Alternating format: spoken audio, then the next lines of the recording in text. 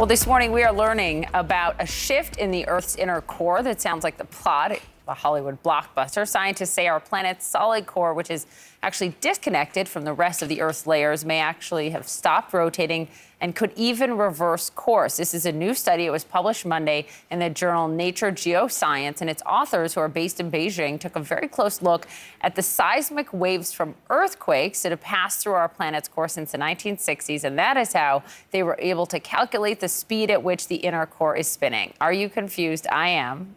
We're going to get to understand this a little bit better with our guest. Let's bring in Michio Kaku, who's a professor of theoretical physics at the City University of New York. Professor, good morning. Thank you. Morning. Glad to be on. What does this mean?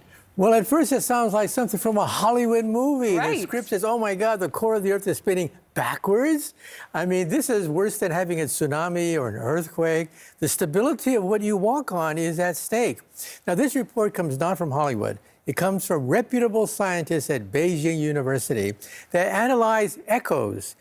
When an earthquake takes place, shock waves go reverberating around the inside of the Earth. And by analyzing these echoes with computers, you can recreate a model of the inside of the Earth. And sure enough, the core seems to be about to spin backwards. Okay, but I read that this happens every 70 years, so we don't need to be alarmed? That's right. The bad news is that we know very little about the core of the Earth, very little about what's underneath our feet. The good news is probably there's nothing to worry about, in the sense that roughly every 70 years or so, we're not sure, the center of the Earth does seem to go backwards. If this is the core, this is the crust of the Earth that we live on, yes. This is the core of the Earth, the core could move independently of the crust.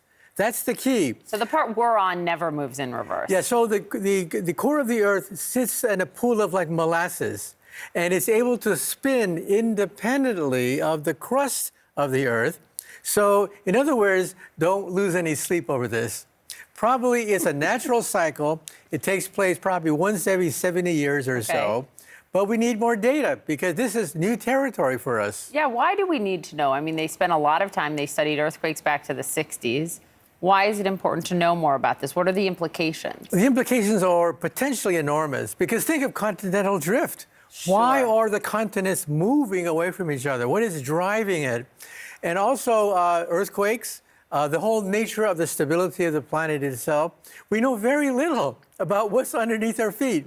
And that's why this information from echoes, computer analyzed, is very important because it tells us the future of the Earth. What questions, finally, Professor, does this leave you with?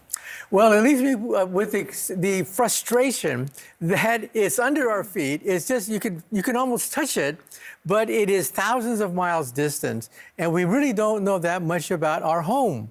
We know more about other planets than we do about the center of the Earth. That's so interesting. Like Mars, for example, is probably frozen over, not much earthquake activity at all. So we know a fair amount about Mars. We know very little about the Earth because the Earth is dynamic. Things are moving and churning at the center of the Earth. That's why we have earthquakes. That's why we have continental drift and volcanoes. Yeah, volcanoes, my son's favorite thing.